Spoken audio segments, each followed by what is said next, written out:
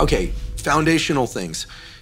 Get sunlight in your eyes in the morning, especially on cloudy days, as many days of your life as you can, and make it a pleasurable thing. Yeah. Right? Just get up and get outside, get out on a porch, get outside, take sunglasses, just do it, right? Most days, if not every day. Try and get your sleep right. Now, younger people with different schedules, like don't give up a social life, but try and get a good amount of sleep. Get good at that. Some people are great sleepers, some people aren't. Very good idea, if you want to be healthy, to do 3 days a week of weight training.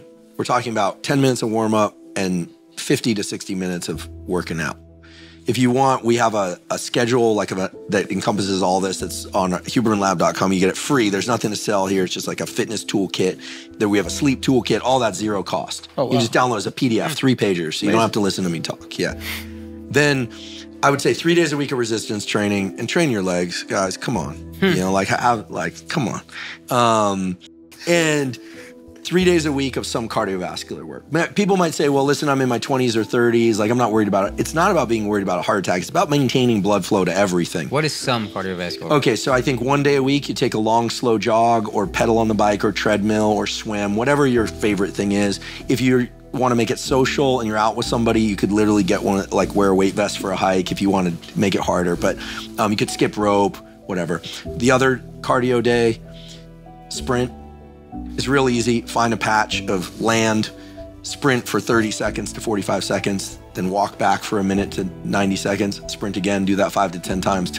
By the end, you will have increased your speed, your VO2 max, your output. And then another day, do something fun, like some other cardiovascular thing that's kind of fun. Could be basketball, could be skateboarding, like something that you enjoy. At least 3 days a week. The other day is weight train. It's not complicated.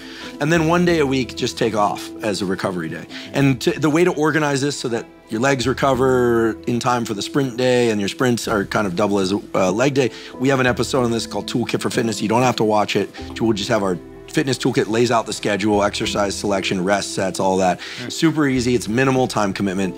And listen, there are reasons to do it for aesthetic reasons. There are reasons to do it for heart health reasons. This is key. Okay, so sunlight, that.